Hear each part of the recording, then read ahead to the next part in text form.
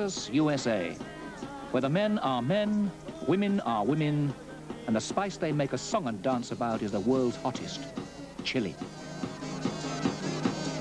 To a Texan, chili means chili con carne, a dish of fiery chili peppers with meat. They're red, green, smooth, or wrinkled. Here at Terlingua, the chili has become an international cult in the dish that's known as a bowl of red. Each November, 10,000 or so chili fanciers gather near Dirty Woman Creek for the giant chili cook-off.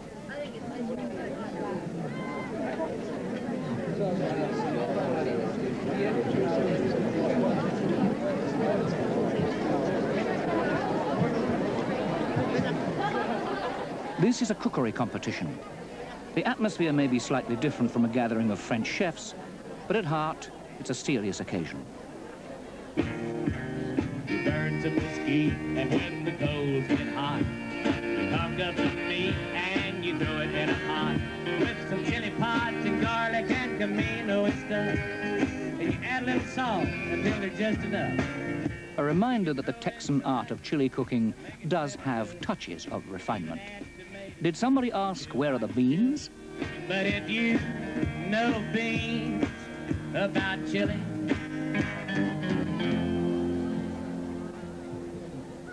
you know that chili has no beans. Don't think the prize goes to the hottest bowl of red, but the subtlest blend of minced beef, chilies, tomatoes, garlic, and onions. Chili was God's gift to Texas, or maybe it came down below. And chili doesn't go with macaroni, and damn Yankees don't go with chili queen. And if you know beans about chili, you know that chili has no beans. But chili presents a macho image. A real man holds his liquor and eats his chili red hot.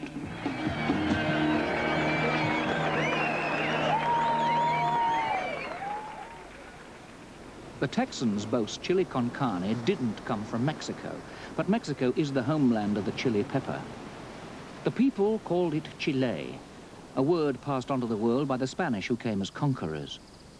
All the capsicums, from the hot chili to the sweet pepper, grew here unknown to the rest of the world.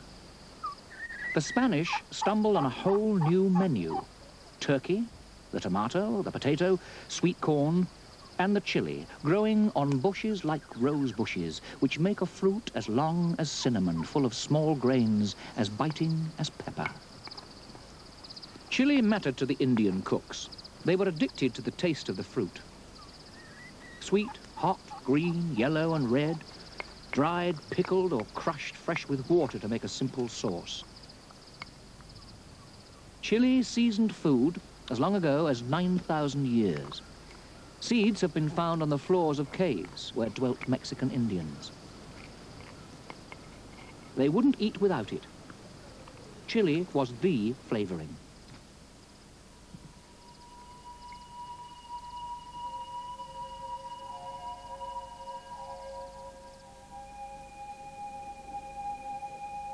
Today, the worldwide use of the chili is as much a memorial to the early peoples of Mexico as the strange temples they left behind.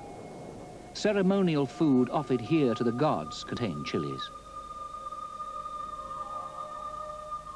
Strict Aztec parents punished children by making them breathe fumes of the burning peppers.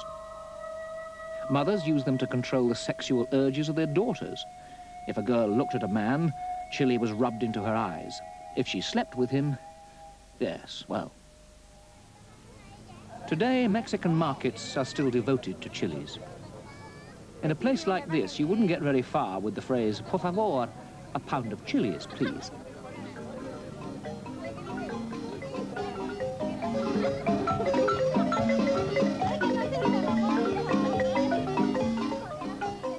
Chilies, senora. We have the ancho, the pasilla, the mulatto, the serrano, the habanero, jalapeno, chiltepin, guajilla, chile de agua, chile de agua.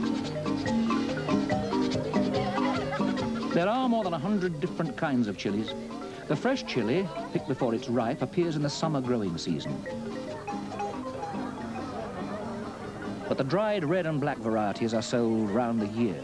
These fruits, ripened on the plant, have been dried in the sun. Shriveled, their heat has intensified. Some taste warm and rich, others fiery hot. They are the very essence of Mexican cooking.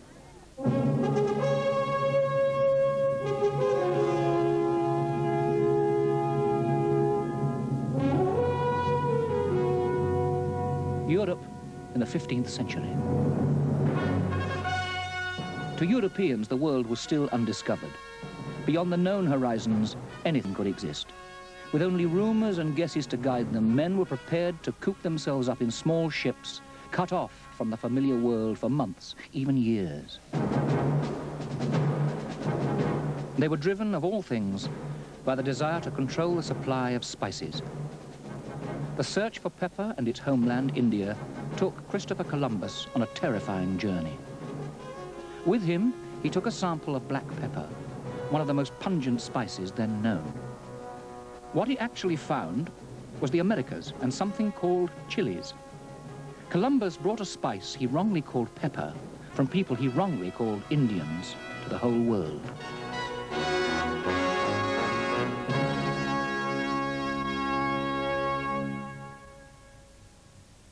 He took the chili back across the Atlantic to Spain. The Portuguese were to take the spice on eastwards. Africa was the starting point. Unlike Columbus, the Portuguese decided to round the continent to reach the prize, India. As a result, today, the world's hottest chilies grow here. But they sailed onwards past the Cape to Mozambique and Mombasa. A knowing pilot and a favorable blast of monsoon blew them to India.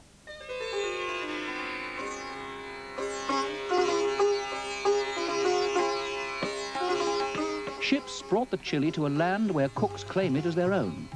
Only 20 years had passed since its discovery in America. As the Portuguese battled for the country that would give the black pepper, they were already selling this new spice to the Indians. Today it is hard to imagine that once Indian food was without it. Huge quantities were planted and enthusiastically consumed. The chili was the missing ingredient that brought real fire to curry. Here, alongside chilies, are roasted cinnamon, cloves, coriander, black pepper, and cumin seeds. The spices are the flavoring for pork vindaloo. The meat is added to the rich sauce of spices, crushed onions, fresh ginger, garlic, and vinegar. Pork vindaloo is the speciality of the old Portuguese province of Goa. It is one of the lasting benefits from the meeting of Europeans and Indians.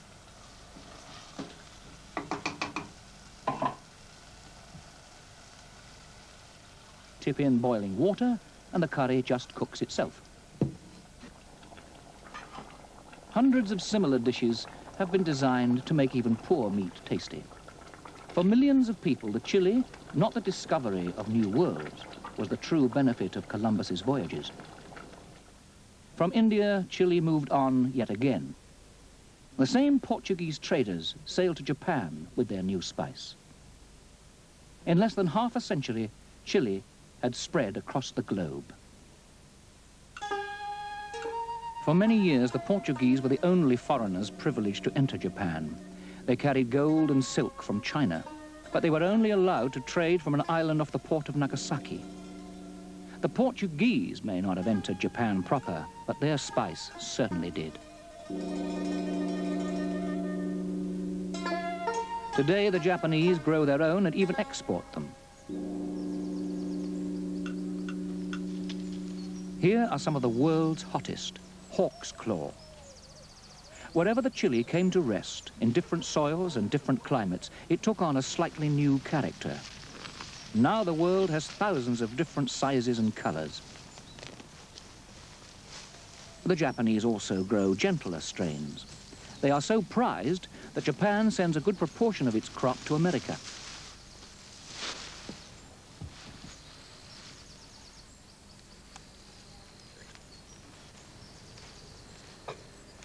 The Japanese have completed Chile's circle of the globe.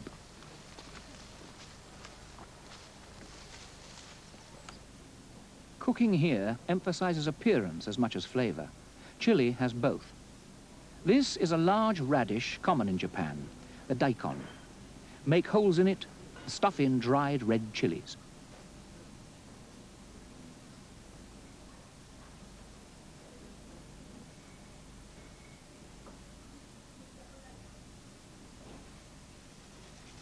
Grate the root, and you have a condiment whose Japanese name means grated autumn leaves. The Japanese favor chilies in sauces. Serve this one with a soup of squid, Chinese mushrooms, and bean curd, a hot complement to a delicate broth.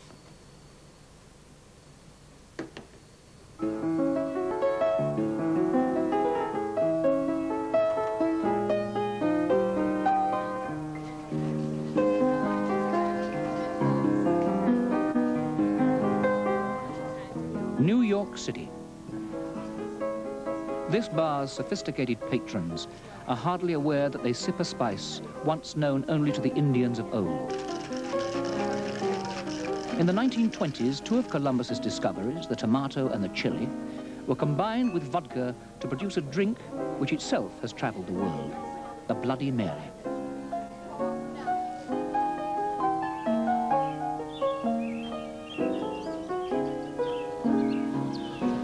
Louisiana, near the lakes that surround the mouth of the Mississippi River.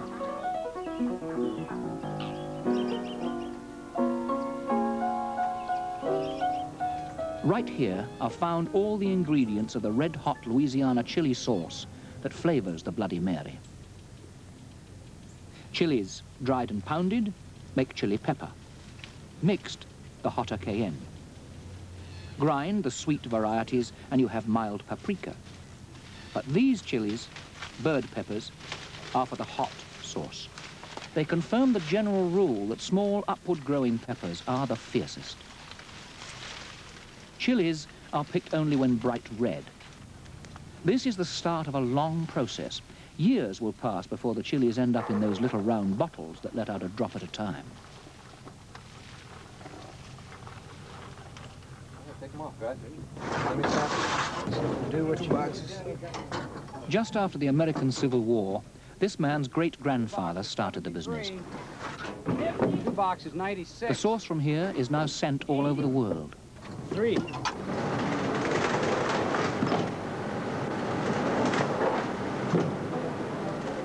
Every summer day, ripe peppers are brought straight from the fields to the factory.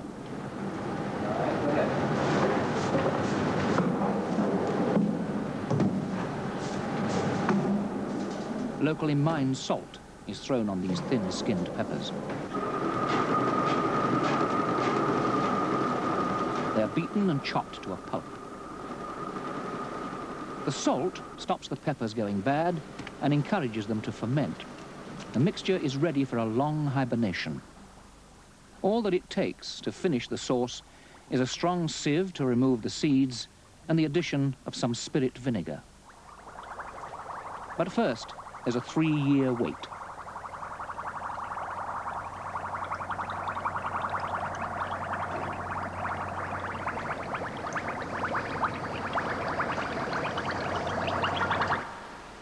Sichuan, China. Over 100 million people live here. The Yangtze River. It flows through the province on its way to the sea 1,000 miles away. The river was an enemy until an engineer revered as the man who tamed the dragon stopped it flooding. In the 2,000 years since, its waters have sustained life in Sichuan.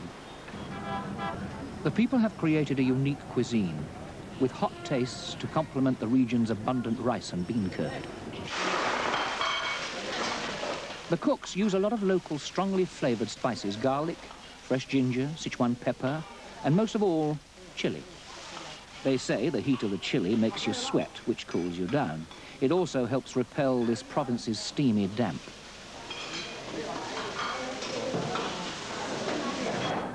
Throughout history, spicy sauces have vitalized bland carbohydrates like this white rice. This chef is about to conjure one of the most coveted of all Sichuan dishes. At the bottom is a layer that's dry and partly stuck to the pan.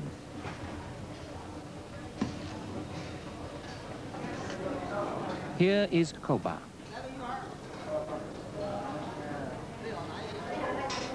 This fragile shell is taken away to be broken into pieces and deep fried until crisp. A sauce, using pieces of sliced fresh chili for fire and crunchiness, is poured over the hot rice.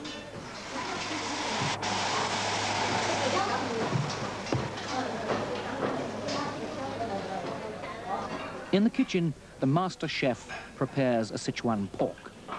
Thinly sliced pieces are dipped in corn flour and water. Then, in a method peculiar to this province, they are immersed in a little boiling stock. By fierce cooking, the chef aims to reduce the liquid. The meat becomes almost dry and crusty.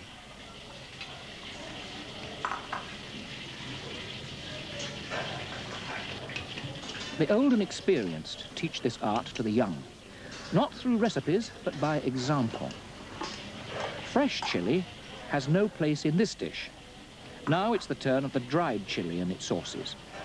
A touch of this dry mixture of ground chili and black bean, or a spoon of paste of ground chili and chili oil, as well as a hint of the other valued spice, Sichuan pepper.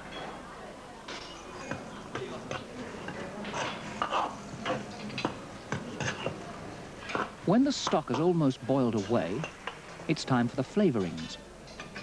A little chili oil is sizzled with the meat.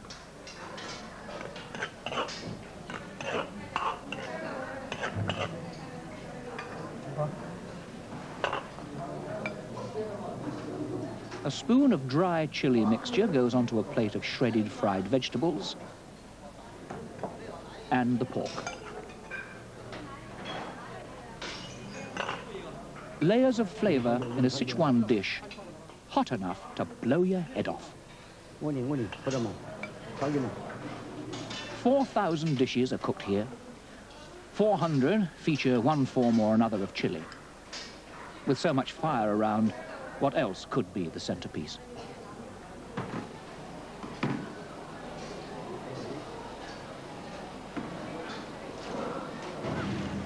The people here refuse to agree that they had no chili before Columbus. Records from earlier times contain references to such a spice. The Sichuanese say the markets of today sell all kinds of chilies, just as they would have over 1,000 years ago. Chili peppers could have been brought from America by a Chinese-type Columbus, or maybe they grew naturally in this remote province. Whatever, the first sensation in Sichuan food is the fire of chili. Then other flavors seep through, sweet, sour, salty, tangy. The chili stimulates the palate and bestows a kind of extra subtlety on the other tastes.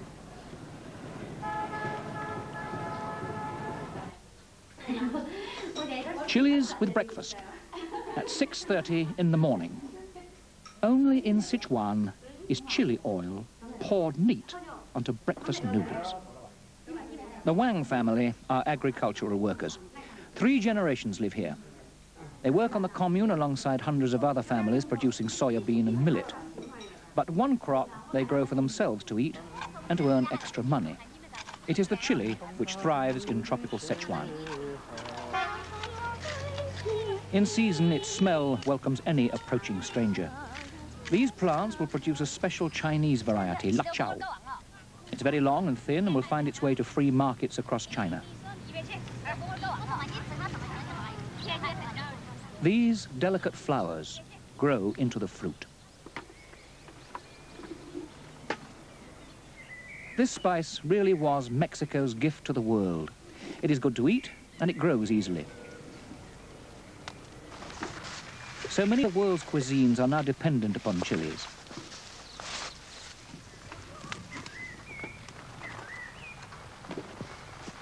These Mexicans have another reason to be proud.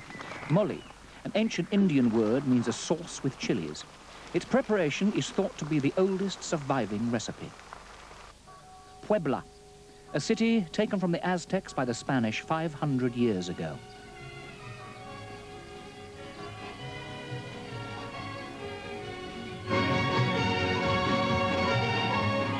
The convent of Santa Rosa. One legend says it was here that the old dish of mole was not only kept alive, but adapted to become the great Mexican dish of today, mole poblano. One of the good sisters provided the inspiration.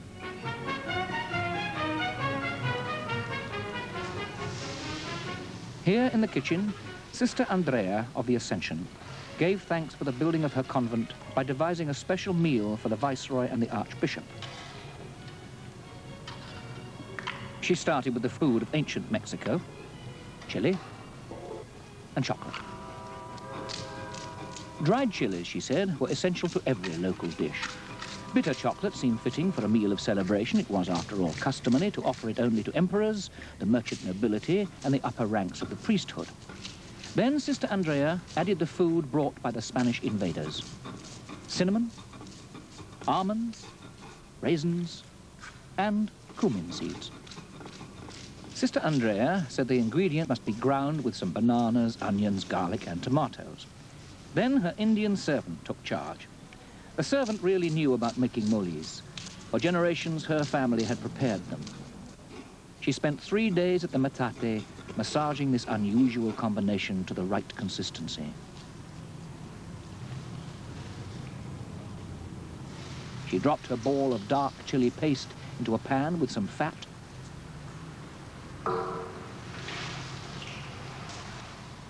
The paste slowly melted and dissolved into a sauce that needed no flour for thickening.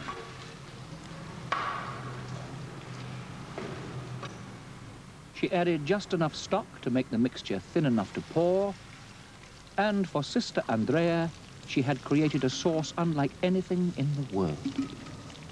The mixture may seem bizarre, but it has just the right range of rich, bitter, and spicy notes.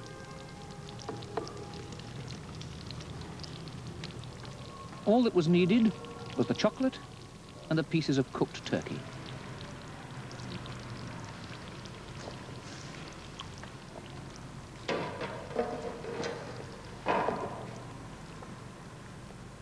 As the story goes, so well liked was this concoction of Sister Andrea's that soon it was being served in other convents and throughout Mexico.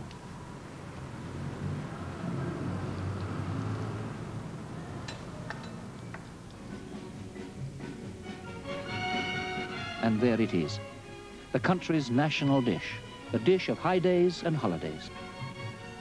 It does seem fitting that this hot and spicy creation is the pinnacle of Mexican cooking.